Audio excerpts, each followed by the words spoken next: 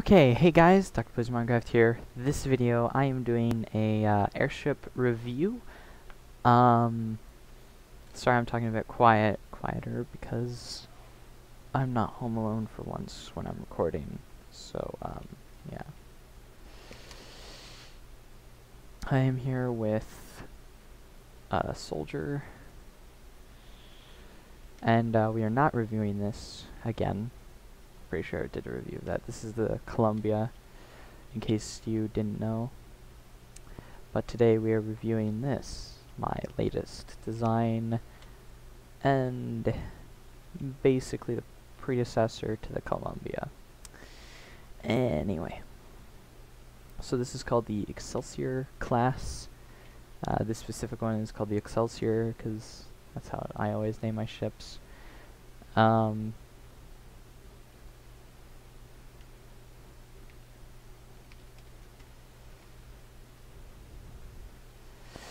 Yeah, so as you can see at a first glance is that this has no AA guns.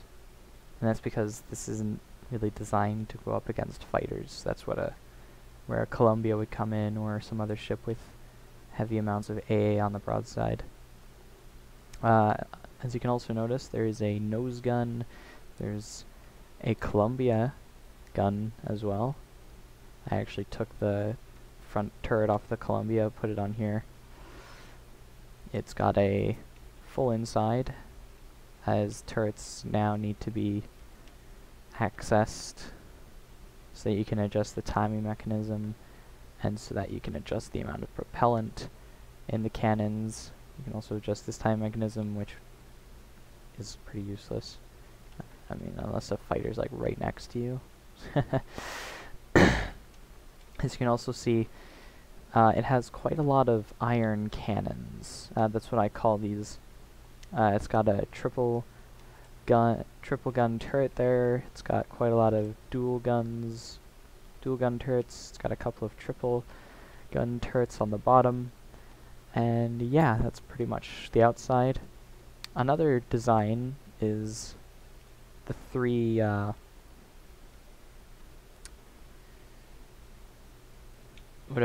vertical fins. Usually if there's two on each side, there's two on the bottom as well, but this design is only one. And that's just to save weight, basically. And it also looks cool. Okay, so we go up here into the bridge, and as you can see, there's the cruise sign. I haven't put in the remote sign for that turret there. I'll do that at some point though. So here we have that helm sign, and I'll talk about that in a bit. But first, we are going to go down into here, and we go directly into the fire control room, which this is the main battery, that's the nose gun. And if we go front over here, this is one of the belly turrets, bottom turrets, whatever. Yeah, you can just, you know, get in here from there. Come on. Work with me. Okay, I guess I need to get rid of that block then. No. There we go. It's a little difficult to get out. Here we have the captain's quarters. As you can see, it's basically just a closet. Just like real life. Well, in World War II anyway. So here we have the other belly gun, which of course is also, did it that time. We have crew quarters here and here. We also have more crew quarters here and here, and that is for so that you have enough crew members so that you can operate all the turrets and stuff. We have a briefing room because this is basically by default in my ships.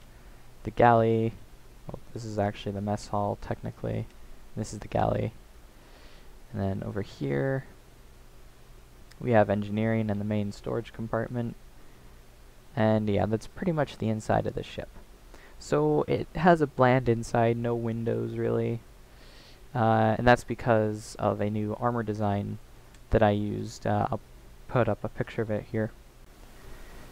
So that was the Type 0 armor, as I like to call it, mainly because of the pattern on the armor itself. Anyway, so as you can see, there's buttons here to control the dual shot cannons that are directly beneath the overhangs here. There's also these lights that you can turn on and off, and that's for like, you know, silent running, whatever. And then this controls the front turret and the front nose gun. Now, just to note, the front nose gun is actually a scatter shot, so it's not a dual shot, it's a scatter shot. Yeah, that's pretty much the ship. Yeah, so the reason why there is a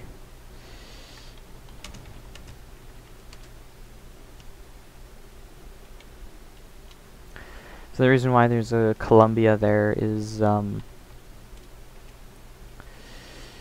we are going to test this ship against the Columbia.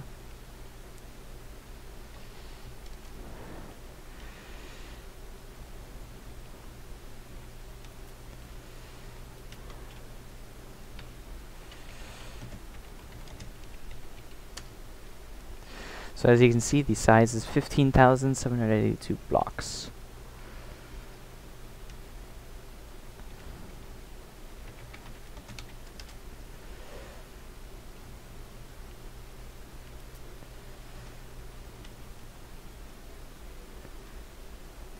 I just remembered that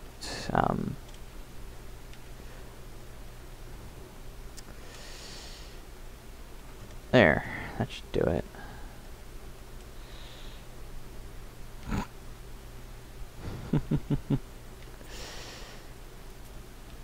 He turned the... Oh wow. Come on. There you go. Oh, I seem to have missed his bridge. Ooh. That just kind of hit pretty useless. I'm just gonna go there. Go there. Fire again.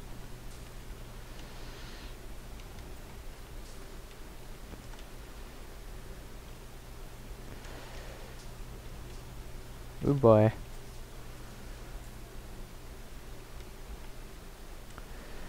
Ooh boy. Yeah, so as you can see, the armor is taking quite the beating.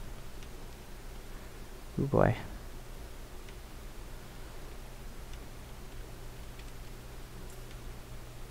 Ah, crap.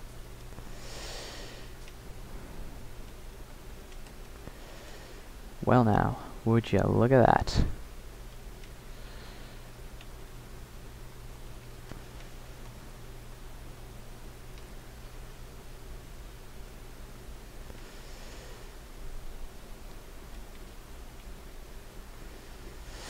Okay, now to talk about the warp ship craft sign.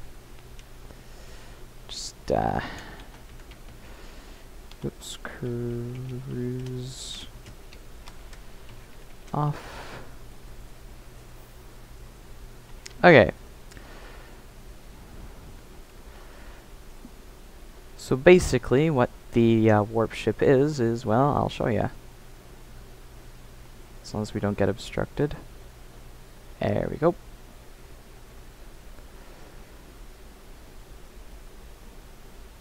I would like you to please hurry up and generate that sign.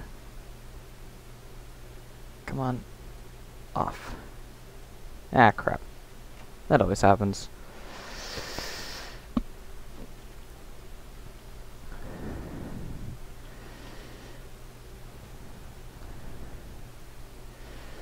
Alrighty. What's the damage assessment? First layer of armor on the bridge was taken out. Controls of the bridge are gone. We seem in pretty good shape, I have to say. So what you just saw there was a warp jump. Or a jump.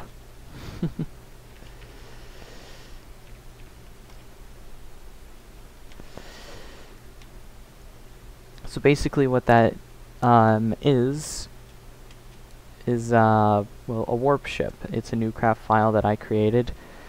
And basically if you get into a bit of a tough situation, you can just, well, repilot your ship as a warp ship. As long as you have 20% of your wool still, you're fine.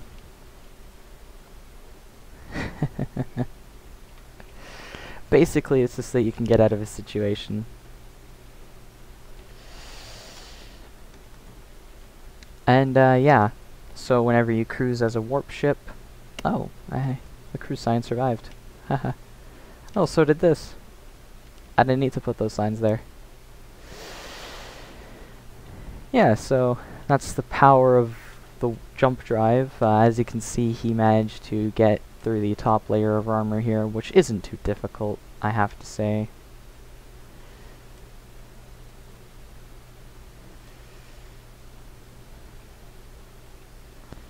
I think the ship, yeah, it's pretty repairable actually. Here, I'll turn my shaders off so that you guys can see. I think it's good. Just fill up this hole here. Fix that up there.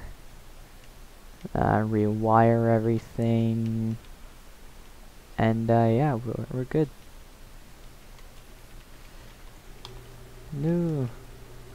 No, soldier, don't. Showing them how it works. Yeah, so just in case you wanted to see how far we went, we were over here. That's where we were. So there's the Columbia there that we left. That's just a mini-map thing. So this was the first jump that we made, and now we are here.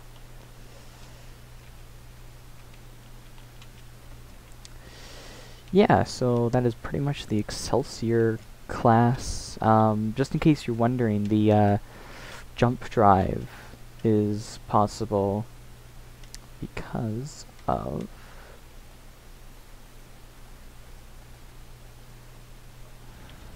let me release it. So basically the way one of these is designed is a jump ship requires I think 0.05% diamond, if I'm not mistaken. And 25% wool. Now, of course, this is extremely expensive and, you know, wouldn't exactly be available to beginners on the server.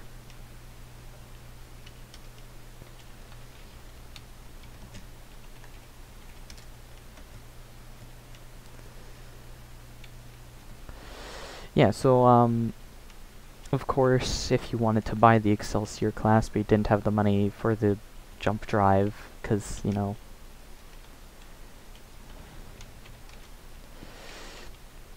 that's, pretty expensive. It's literally just a solid cube of diamond. There's also diamond in the center here. There.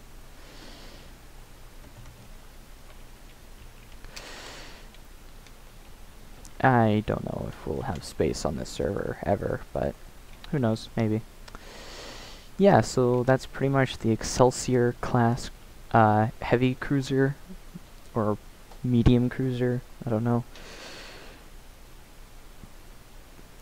Yeah, he's just figuring out the ship's biggest weakness.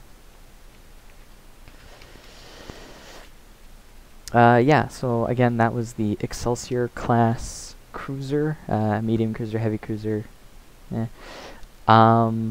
Link will be down in the description to download the schematic for this on the Planet Minecraft page.